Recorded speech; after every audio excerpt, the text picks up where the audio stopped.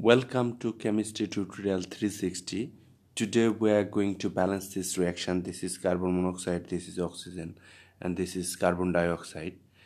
It is not so easy to balance this reaction, but I will show you two ways to balance this reaction. Okay, to balance this reaction, let me draw a table like this, right? On the reactant side or left hand side, we have just one carbon here, and we have here one oxygen plus two oxygen, that is 1 plus 2, that gives you 3, right? Okay, and here we have one carbon, and here you have two oxygen, right? Okay, so here our carbon is balanced, but our oxygen is not balanced. So how can you balance? How can you balance this reaction? Okay, look here. This one is for this oxygen, and this two is for this oxygen, right? Here you have two oxygen, but here you have three oxygen. Okay, if you want to take here two oxygen, then what can you do? If you multiply here by half, right? If you multiply here by half, then this half must come here, right?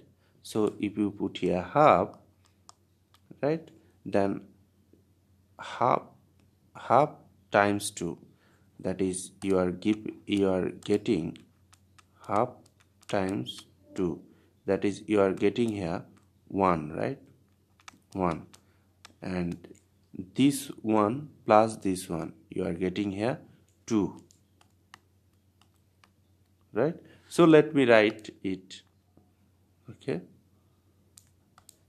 1 plus half times 2 equal to 2, right? 2 times 2, these two cancel out and you are getting 2. So this equation is balanced now, right? But there is a question. This is fraction, okay? So you have to make it whole number. So what can you do? You can multiply the whole equation by 2. So if you multiply this equation by 2, then you are getting 2 molecule carbon dioxide plus 1 molecule oxygen, because 2 to cancel out if you multiply here by 2, and you will get here 2 molecule of carbon dioxide.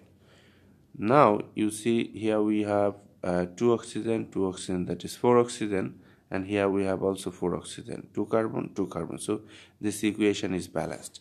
Well, now I will show you another way to balance this reaction, right? So to balance this reaction, let me draw the table here, right? Draw the table. On the left hand side we have just one carbon, and we have here 1 plus 2, that is 3 oxygen, right? 1 plus 2, that is 3 oxygen, and here we have one carbon, and here we have 2 oxygen. Okay, so to balance this reaction, what will I do?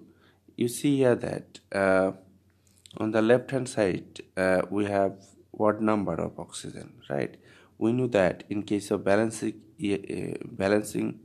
reaction, even number is beneficial, right, or convenient. So I will try to make this oxygen to even number, right? So what can I do? If this 2 is coming from here, so this is even number, but this is odd number, right? This is odd number, so I can take here 2 carbon, right? And then I will get here 2 oxygen. I can place here 2, that gives me 2 oxygen and 2 oxygen, and actually I will get here 4 oxygen, right? 4 oxygen, but I have to update my carbon, so here I'm getting here 2 carbon, right? 2 carbon, and to balance the carbon I can multiply here by 2. That gives me 2, right?